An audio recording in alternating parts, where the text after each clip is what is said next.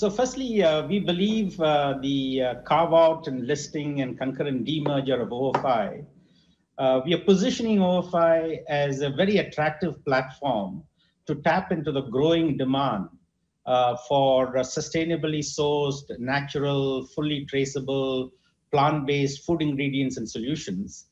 And OFI is a leader in all of the 5 categories that it participates in, including cocoa and coffee and edible nuts and spices and dairy. And it has got a radically transparent sustainability proposition that is very well differentiated. And therefore, it has a very strong growth algorithm.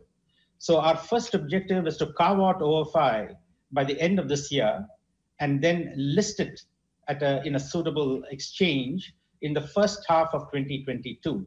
Your question about which stock exchange that we will be listing in, as you would fully expect, we are carefully considering all our options in terms of which would be the ideal venue for us to list.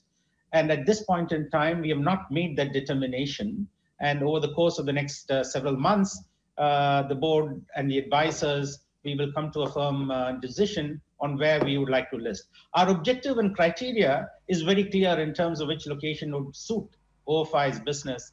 And that is to find a market where the unique value proposition of OFI and the differentiated business model could be fully understood so that we can get the greatest possible value for all our shareholders and our stakeholders. And that is what we will be focused on. Okay, so hopefully when you make that decision about which exchange in the next few months, you'll come and talk to CNBC first about that, Sunny. I understand you're also looking at similar strategic options for the global agri business. When you say similar, is an IPO the most likely option?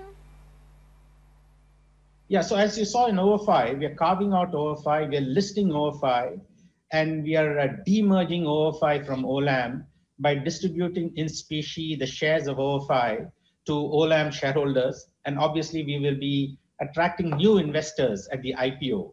So we are considering similar options for OGA. OGA will also be carved out by the end of December. Unlike OFI, we are positioning OGA as a market-leading food, feed, and fiber producer focused on high-growth emerging markets. And because of our differentiated business model, we are delivering very high returns. And it feeds into the growing demand for protein and fat-based diets as the emerging economies are growing and transitioning the dietary habits. So when we say similar strategic options, it includes all of this.